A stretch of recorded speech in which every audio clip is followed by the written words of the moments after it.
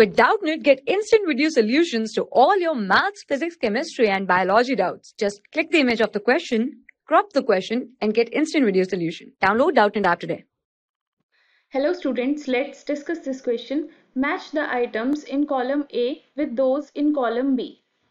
First is xerophytes. Xerophytes are plants which can survive in xerophytic habitats such as dry, arid conditions. So xerophytes are the plants which can live in desert conditions. So desert plants.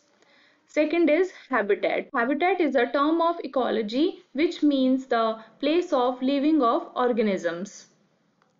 Next is terrestrial habitat. Terrestrial habitat is a type of habitat in which organisms live on the land. So we will match it with the plants that live on land.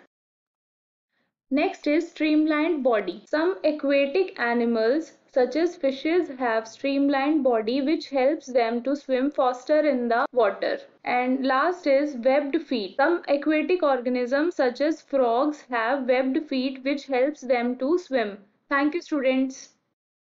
For class 6 to 12, IIT JEE and NEET level. Trusted by more than 5 crore students. Download Doubtnut app today.